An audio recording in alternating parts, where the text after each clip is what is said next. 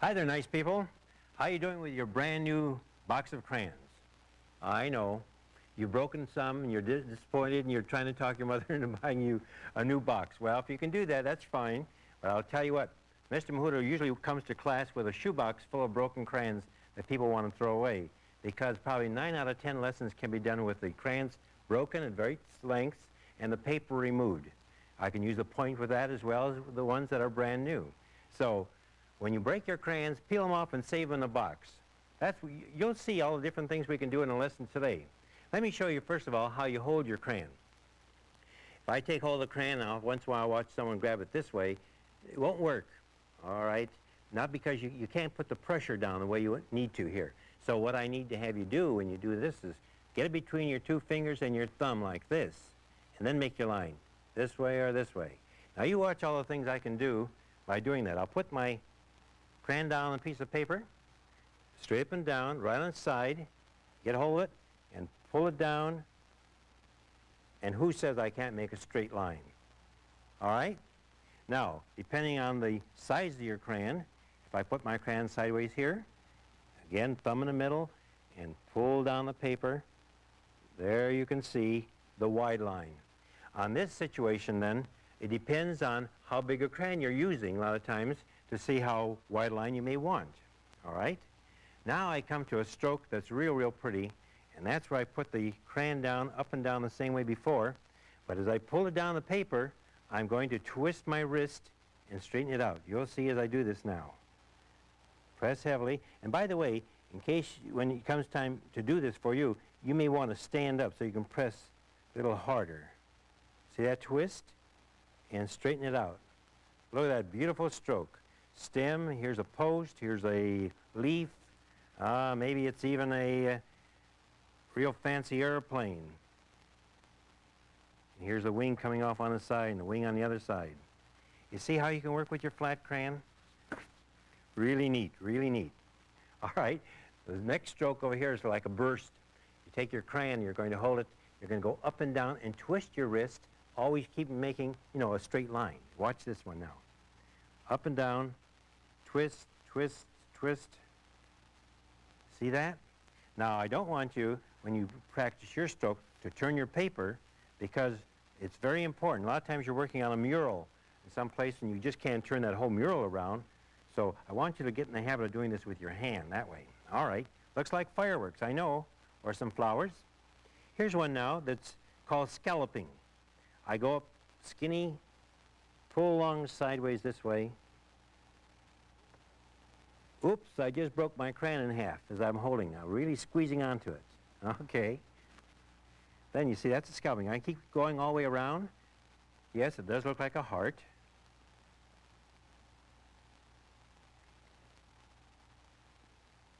Here, all right. Yes, somebody's figuring out that I've got something there. Looks like a butterfly. Righto. All right, but that's called scalloping. Let me get another crayon because that one broke for a moment. Watch this stroke. I'll take the crayon, put it down, and twist all the way around. And see the nice circle I get out of that? So it looks like wheels, looks like eyes.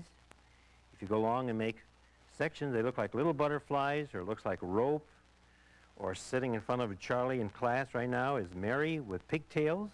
And so that looks like pigtails.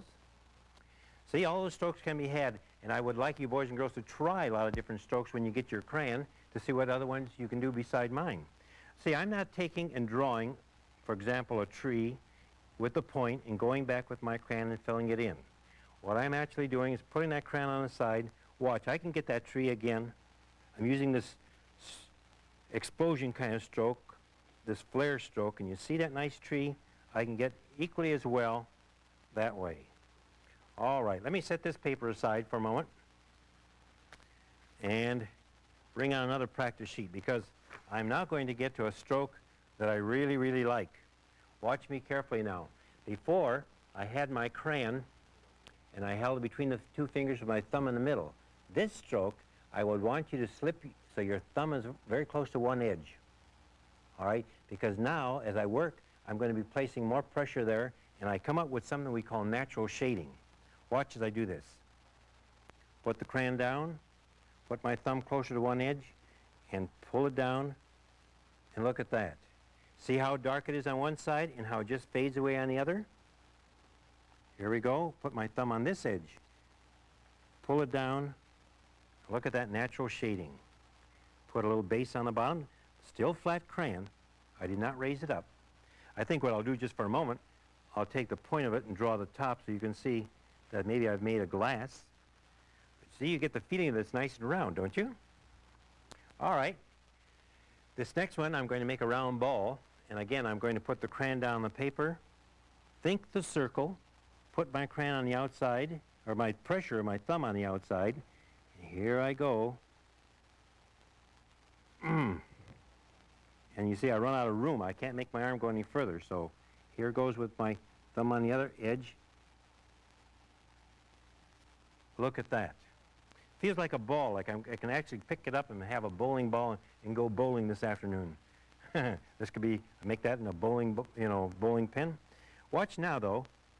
If I take and put my crayon down again and think of another circle in the middle, but now I put my thumb closer to the inside instead of the outside. Watch this.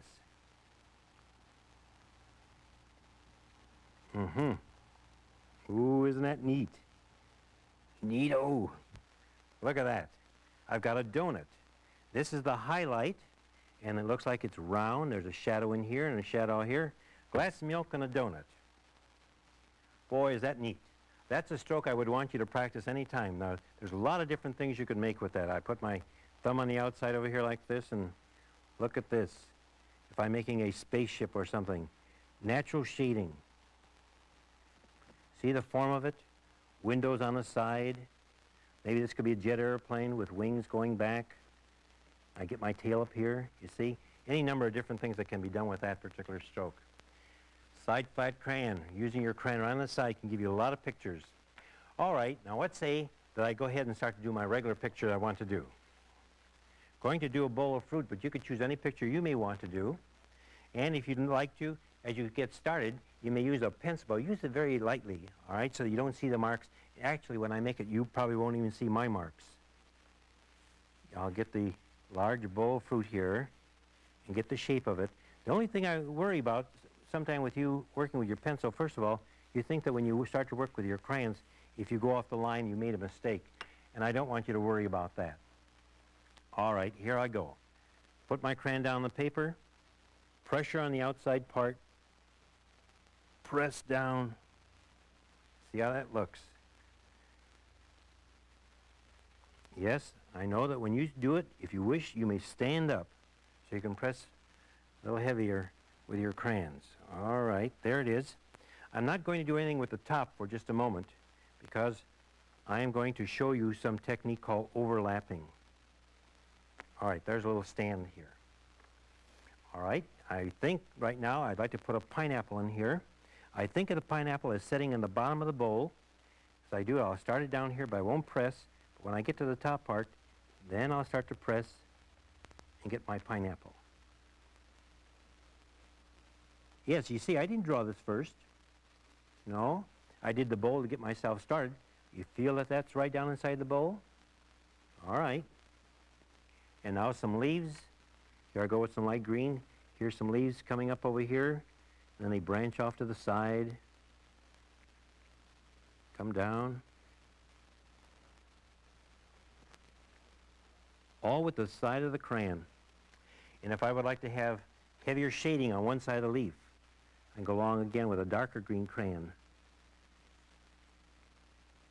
There we go. Can you see how those colors will come out? A little heavier?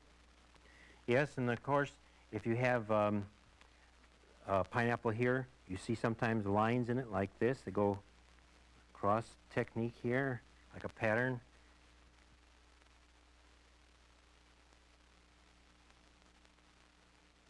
I can do some more shading on that. There might be, oh, let's see, a banana down in here. And I'll come to this edge. Put it inside the bowl.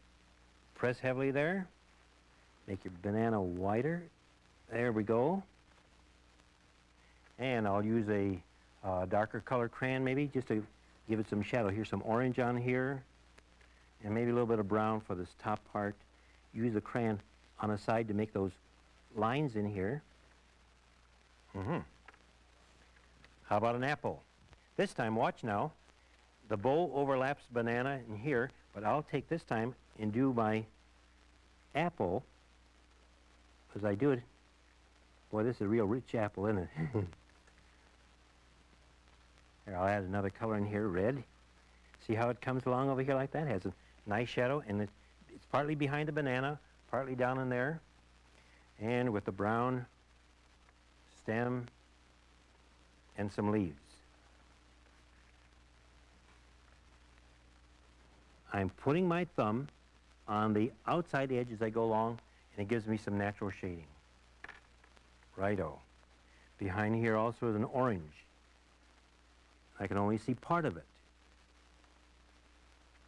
See how I get what we call overlap? All right, let's see. Because I have the bowl like this, I'm going to come along here now and make some grapes or cherries overhanging the bowl. I know as you go along and do this, you'll say, oh, mine aren't turning out to be exactly round or something like that. It takes a little bit of practice. See, there's some over here on this side. And you can go along and take, let's see if I can find a violet color here, a little deeper color. And I can put some additional shadow here. There we go, a little, the blue I'm using blends with the red and kind of gives it a little bit of shadow. Also, maybe this blue would be real good for some plums. I like plums. And here's some plums in here. See, I have the overlap. There, you see how that's going? You can build your fruit bowl the way you want to go along. Now I go back with my dark brown. I'll turn my paper a little bit so I can go here and press along the top line. And when I hit the grapes, I stop and come out the other side like this. Last of all, I want to go back, give it so appearance that it's on a table. So I give a kind of tabletop, and watch as they come down with these lines. This gives us a little perspective.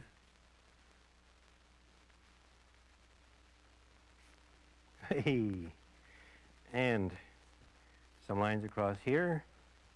Now you choose your own picture, whatever you may want to do.